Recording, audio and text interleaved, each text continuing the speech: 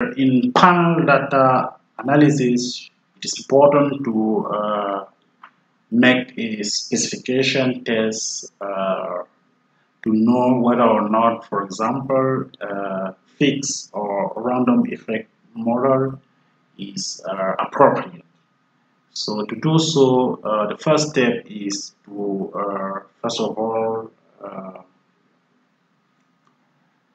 store our estimation in memory, in stata memory. So the last model that we have estimated is our fixed effect model. So we'll go on statistics, longitudinal estimation, post estimation. We click on post estimation and we choose we choose the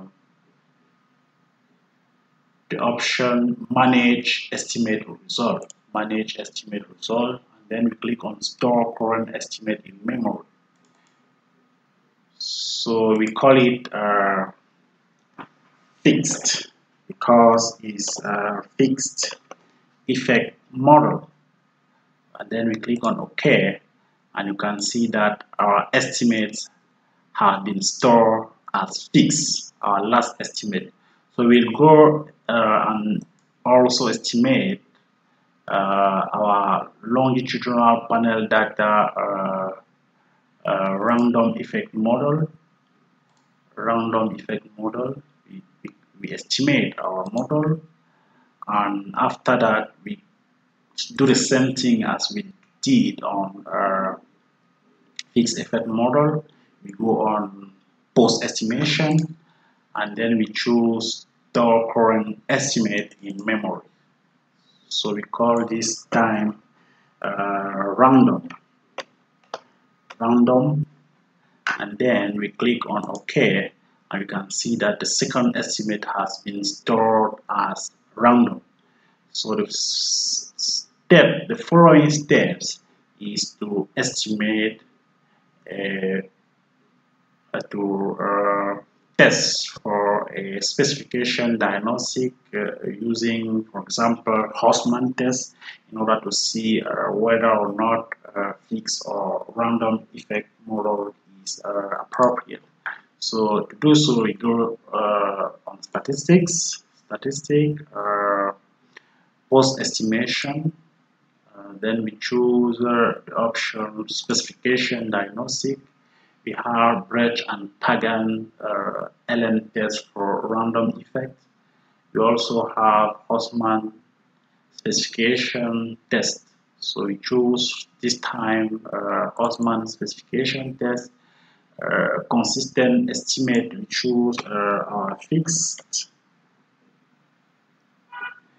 We just select fixed, and efficient consistent estimate is fixed, and efficient estimate is random. So in this test, while choosing this parameter, it means that our null hypothesis is that a random effect model is appropriate. So that's our null hypothesis, efficient estimate.